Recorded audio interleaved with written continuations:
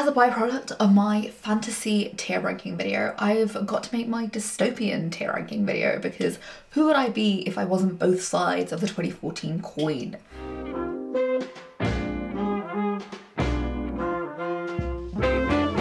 I haven't read as many dystopian novels as I've read fantasy novels. I thought there was going to be like an even number, but there's clearly a lot more fantasy, which makes sense. I do skew a bit more fantasy, but I read a lot of dystopians in my day.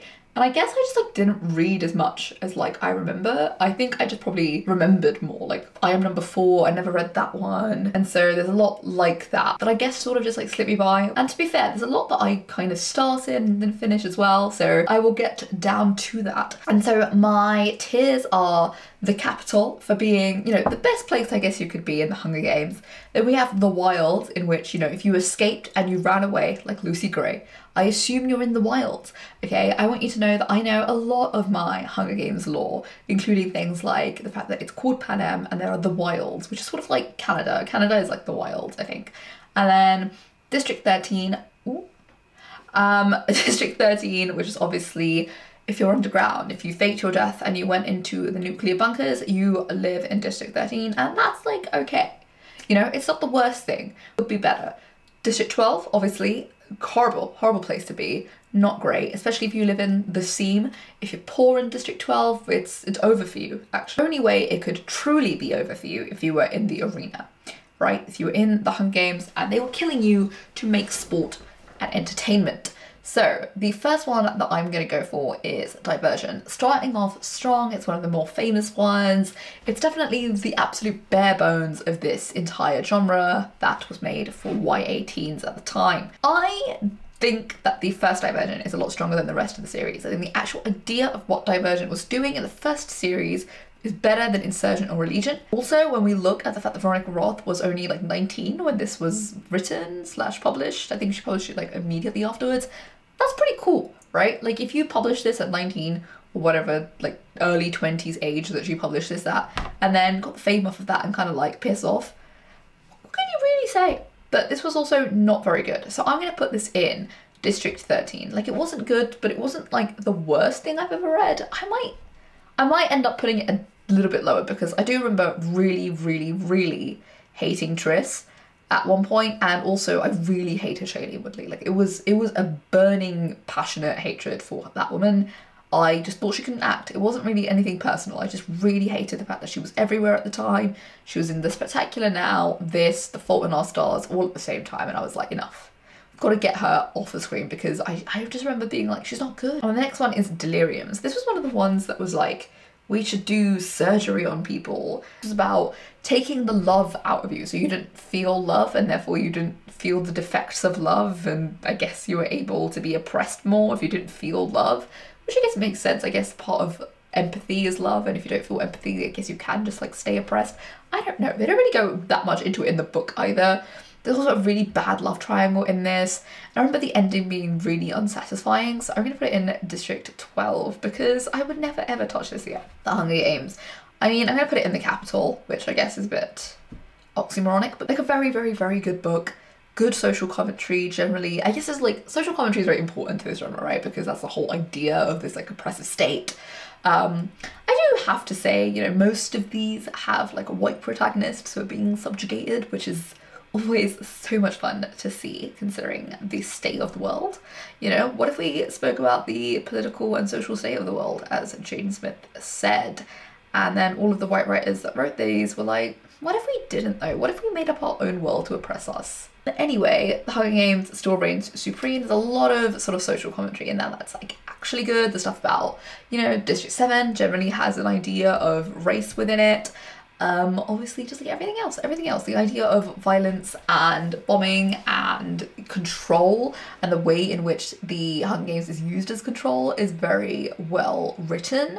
I think the only thing with the Hunger Games I don't particularly like is the way in which I think kind of like the beginning of Mockingjay plays out. I think it's very long and I don't think it's like earned. Like I don't think it's like long in a way that like fully ends with the way it does. I think that book should have probably been a bit longer. I think that book deserved to be around like 500, 600 pages. And it wasn't, I guess, to fit with the YA idea at the time, because remember, like, this was like one of the pioneers of YA, and that I think made them feel like this age group wouldn't read that much, I think. Whereas, you know, some of the other books even in here are a bit longer just because YA had become more popular. So this, I think, definitely with Mockingjay deserved a more. The Darkest Minds. The Darkest Minds did pretty well for what it was. I liked it. It was very much like an X-Men situation where there was like tiers, but there's only like certain types of powers that you could have, and they were all like color coded. So there was like greens and reds and blues and whatnot, and that's how you sort of differentiated your powers. I liked this. I remember reading it, and this was a really good found family story, and for that alone I was very much hooked. I remember this also had a really bad ending. I remember there was a lot of miscommunication in the third book, and the couple in this, because obviously this has a romantic subplot, as they all do, was really good, and I didn't like what they did to them in this book. Like, it was very annoying, but I'm going to put this in the wild because I did think it was really interesting, and it had me hooked for most of it. Legend. I think to this day, Legend is one of those books where if you were asked what should I give a 13-year-old, or as a 13-year-old what you should read, Legend is up there. Legend is very, very good. It's very interesting, and it had a good premise. It was about like passing a test so that you could get essentially like a good life. You would have to pass a test to do better, but like if you lived in a richer part of town, you would be able to do better because you went to like better schools and stuff. And generally just like the whole idea was very good. I remember the main characters being very well characterized, and there was also like prison scenes. There was a lot about being locked up and escaping and heisting and stuff. So that was definitely my wheelhouse at the time. And I didn't remember the ending of the last book really pissing me off, but regardless, it was pretty good. So I'm going to put this also in the wilds because I had a good time reading this. Cinder. Cinder is the like absolute pinnacle, in my opinion, of dystopian fiction.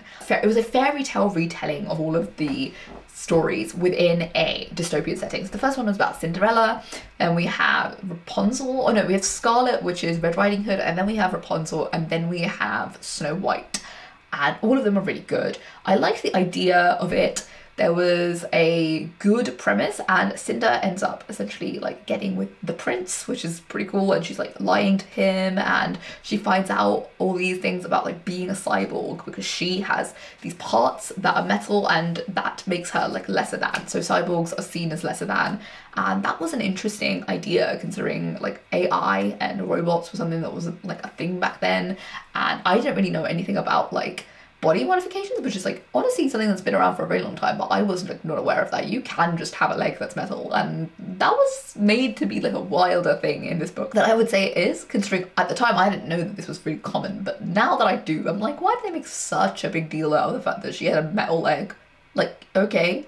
So did many people. The entire story of how they like bring down the government, and they go to the moon at one point, which is pretty cool, and I just remember really good liking it. I think the writing was good, the characters were good, the story was really, really interesting, like wrapped up really well. They had like an epilogue story. It was like a novella that you had to read. This was good. Like, I respected this for what it was. The next thing being Paper Girls. This was one that I read when I was a bit older. So I read this during COVID, and I was just like bed rotting to hell. And it was like during this time where like my university was like not telling me what we were gonna do. We had like no classes. We had no like idea of what was going to happen with COVID. It was like no vaccine, and it was just me in my bed reading this. So I honestly can't remember so much of what this is about, but essentially it's about these girls who are paper girls. So they do paper rounds, and they are like in the 80s, very much like Stranger Things vibes, and then they get like sucked into this like time heist, and they have to go and save this dystopian future from happening, which is going to happen like soon in their like 80s world, and they have to stop it from happening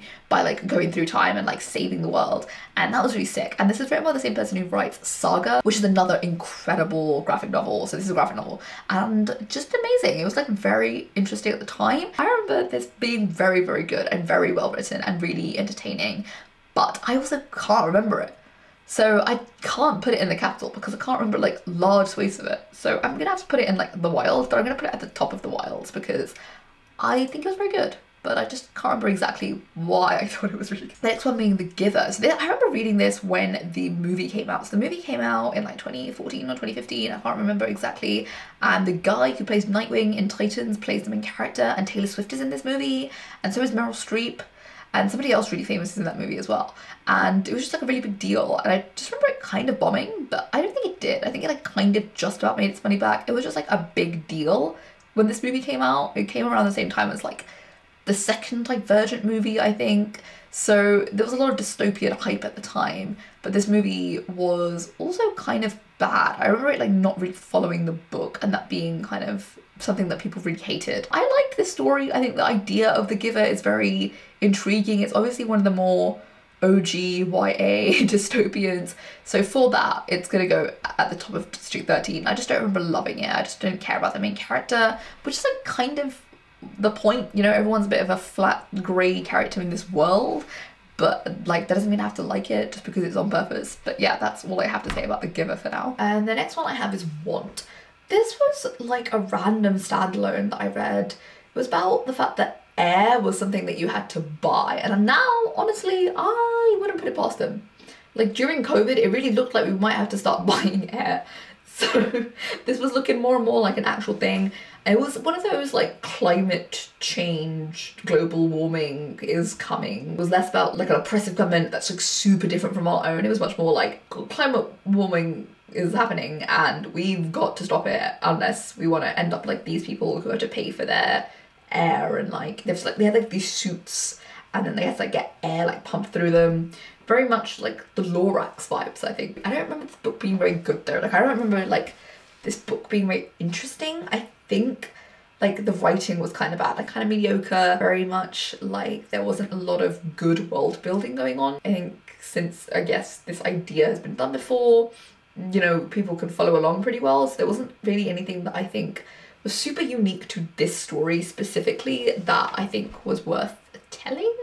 So I'm gonna put it in District 12 because I just remember being like, it's interesting. It was like an Asian protagonist in this world, but there wasn't much like interesting social commentary other than, you know, global warming is coming and we need to probably be more prepared for this and the government is oppressive. And I think there could have been more commentary on the fact that I think the government will be more and more stringent about climate change, and like when climate change becomes a real big problem, there will be like lots of restrictions on people like buying air and not having enough water, because that's going to become a problem very soon, and things like will you be able to go outside. I think shit like that is going to become really important. Like they're going to put lockdowns and stuff like that we can't control, and those types of things could have been more discussed in this book, I think. The next one is another standalone, and that is Ready Player One. Ready Player One, obviously very well known. Steven Spielberg movie, great, you know, whatever. I don't really love that movie. The book I remember liking, but like not loving. I remember it took me a whole summer to read this. Like I remember I started reading and I didn't finish until the end of the summer, like literally like the day before I went back to school. So I don't know what that says, like it put me in a slump, I guess. But I do remember like the idea of this being really sick. Like it was such a promising idea that I have to put it in like the wilds. I really thought it was cool when I was reading it. I remember the main character being annoying and the writing for the girl being kind of but I'm gonna put it up there anyway. I think I might have to, should I put it in District 13? Maybe that's where it deserves to be, but I think I'm gonna put it in the wilds. We'll see, we'll see. The next one being The Fifth Wave. This was another big dystopian one. Again, another one that got a movie, which is interesting. Like lots of these randomly got a movie like kind of quickly by like 2017. Like they were trying these out, like they would buy the rights in like 2014 and they would like get the movie out in like 2017. But then that was sort of like the fading end of this like genre, so they were not catching the right people. Anyway, The Fifth Wave. I remember this book being good. I remember really liking the split narratives between the characters because we see two dual POVs. I liked the fact that this was a like kind of dystopian alien world. Like now that I think about it, I'm like, I don't know if it should be on here. Like I think it perhaps is more of like an alien book, but I think that's a spoiler, isn't it? But I don't know, is it a spoiler? Kind of. But like at the beginning it feels like a natural disaster vibe, and then it feels very dystopian because of the world and the way that like it becomes very militaristic, and that feels very dystopian. But then there's also like a massive alien element to this world. But I remember the first book being pretty good. The second book also being okay. I don't think I ever read the third one, so I'm gonna put this in District 13 because I remember finding it pretty entertaining. I might put it at the front. But again, I never finished this. So I remember like people not liking the ending, and that's why I didn't finish it. It had a pretty unique premise from what I'd read and from what was around for YA fiction. There's probably lots of stories like this in adult fiction, but I'm just like not aware of them even to this day, so what can I say? The next one is The Selection. This is obviously like an absolute founding mother of these worlds. This is basically The Bachelor, but essentially for the king, and the king runs this world, and there's like oppression depending on like where you live, I think. And that was a whole thing, and I remember the main character being really annoying, and the main guy was like being abused by his dad. Those were the main things I took away from this. And that America singer sings. And I remember, I think she also played the violin. I can't remember, but there was something super annoying about her, aside from the fact that her name was America, but whatever. Which is also odd because it was like, I don't think the country they live in is called America, it's called something else. I also even read the spin-off series. I actually didn't finish it, but you know what? I read far too much of The Selection. I think I just liked the Bachelor-esque idea. But obviously in this, we're seeing it from the contestant, and then in the spin-off we see it from the person picking.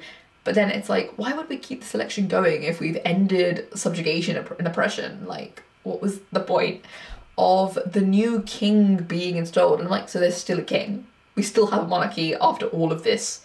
What did we learn? Nothing. Okay, District 12. No, this is going in the arena. Like, this was truly ridiculous. But I remember it being like a really fun read though.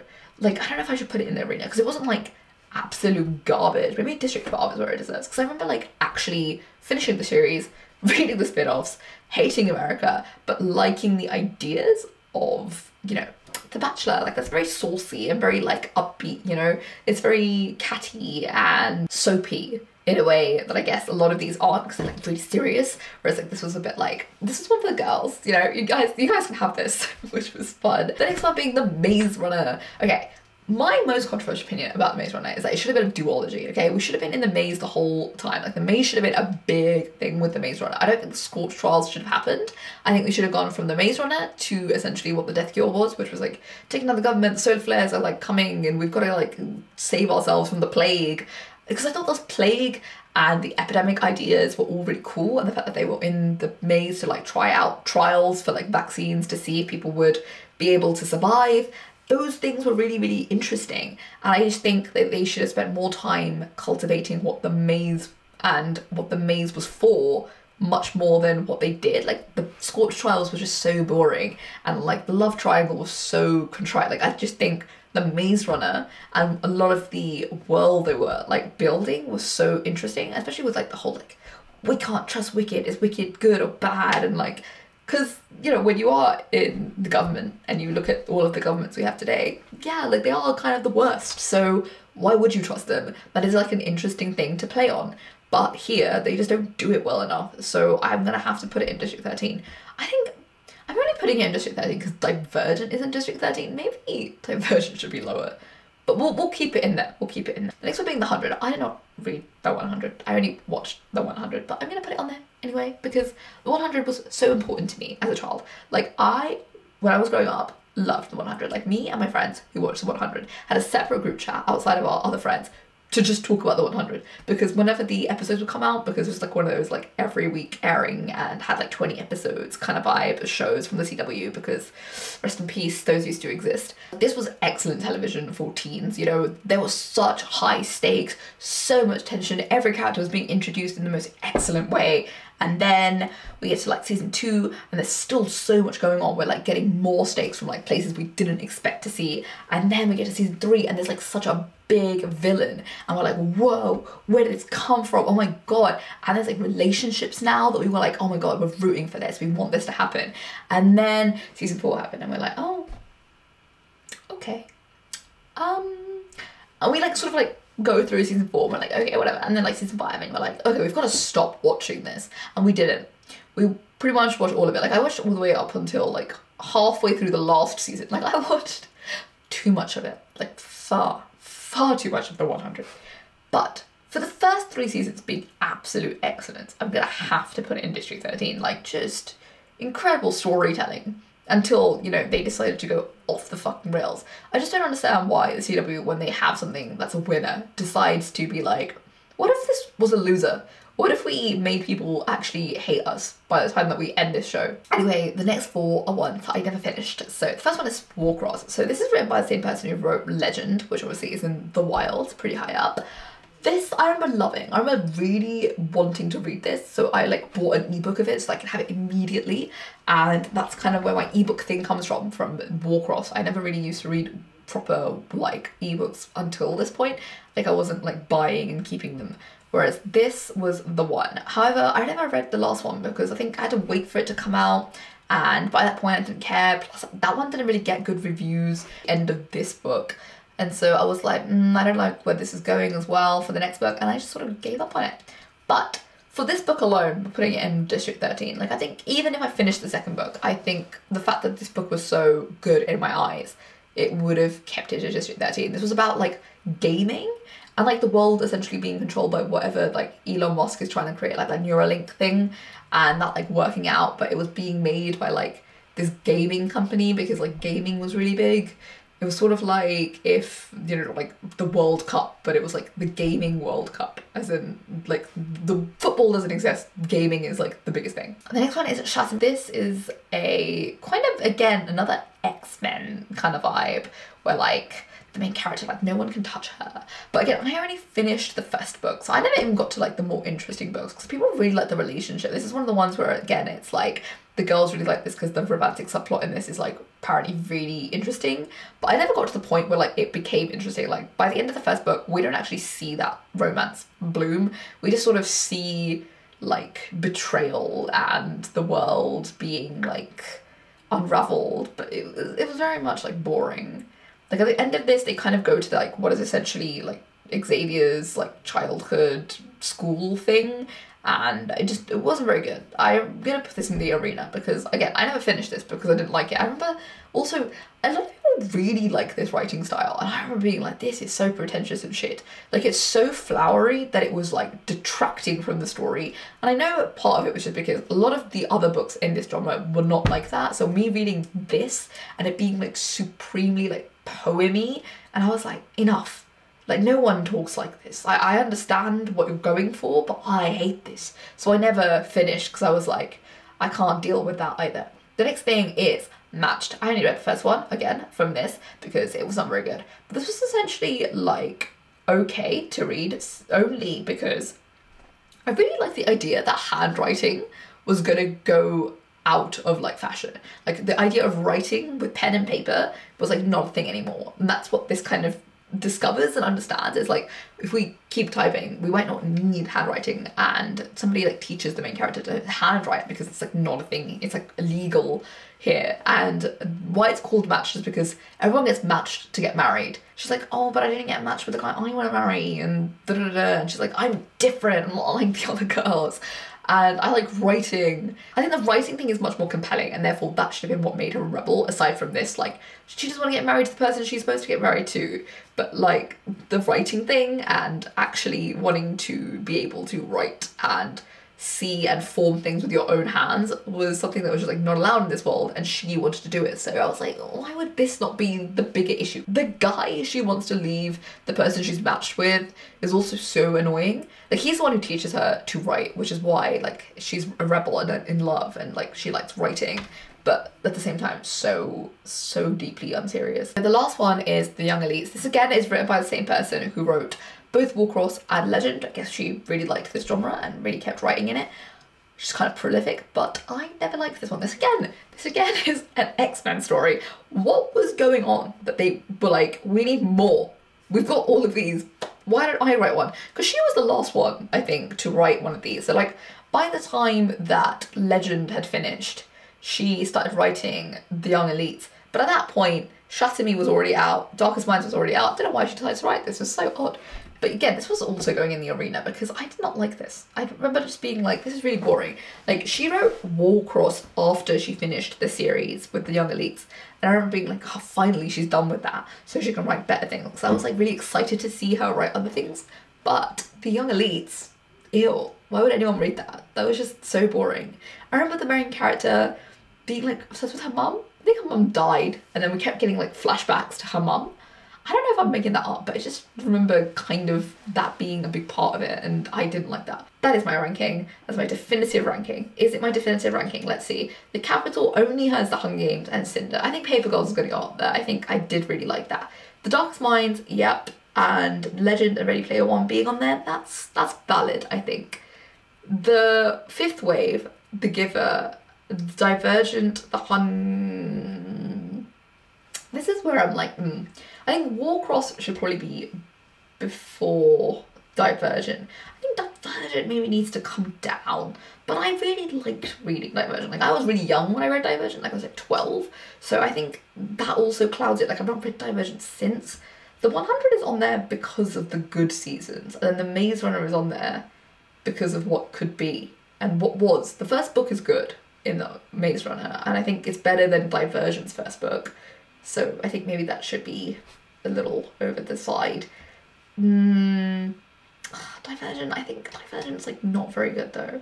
Like, it really isn't. Like, especially Allegiant is just like not good.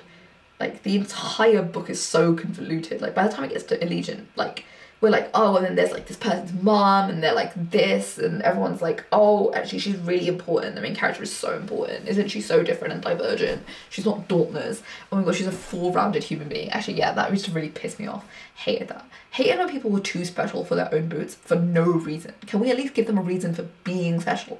Like, being special is good, but like, why are they special? Do they have an interest? Are they skilled at something? Did they learn something? Were they in the right place at the right time to figure something out?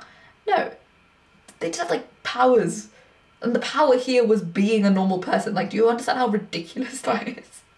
And, oh my god, at the end of this book, they just like reset the world, don't they? They're just like, oh, we shouldn't be free from oppression.